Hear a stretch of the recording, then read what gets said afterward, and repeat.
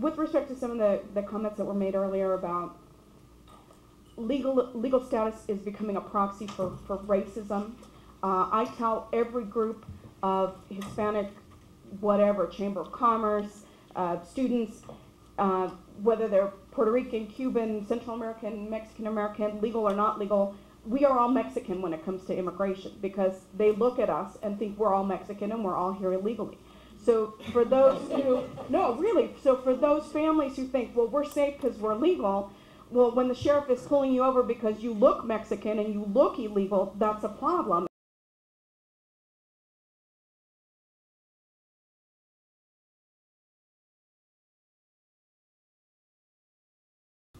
I would hope another modest proposal is some effort really to forge a policy consensus between leading voices in Mexico and efforts at progressive immigration reform in the United States on an agreed upon set of principles. This question of how to construct a future flow program that does not create a permanent underclass is a very complicated piece of policy design and political strategy.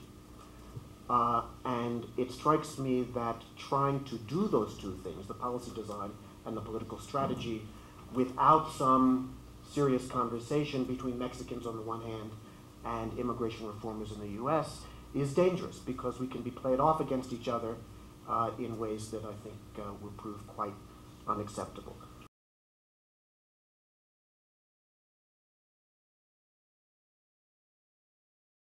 I think that there's that we're locked in this debate of enforcement comprehensive.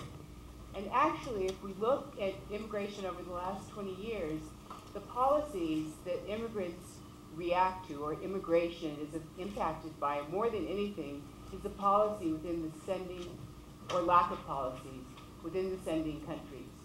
That even in recession in the 1990s, yes, we're going to get some drawbacks now, but the numbers have only gone up, and now I think the numbers, they were at 700,000 a year, they're now at 500,000 a year. And the push factors from the sending countries, the dependency on remittances, you know, it's practically national policy in some Central American countries, right. Migration. They're greater than ever. So regardless of what is passed in Washington, these push factors are going to continue. And I think this is where, you know, American people begin to feel nothing is changing. And they're absolutely right. And something that I think that this group might, you know, sort of do in kind of refocusing the debate, it's a binational group, is pushing for some more foreign aid. Foreign policy in U.S. has to change. Policies within the country's sending has to change, or the numbers are never going to change. And our history tells us that.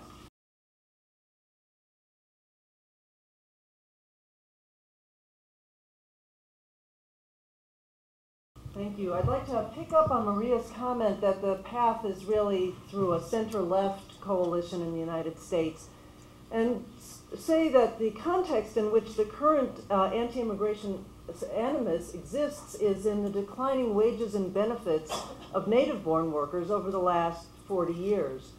And that this is what makes it easy for scapegoating of immigrants to take place. And that to my mind, the best way to create the conditions for comprehensive immigration reform is actually to pass universal health care and labor law reform in the United States. Because the task in the United States, I believe, is to make the belief in economic change more powerful than the fear of cultural change.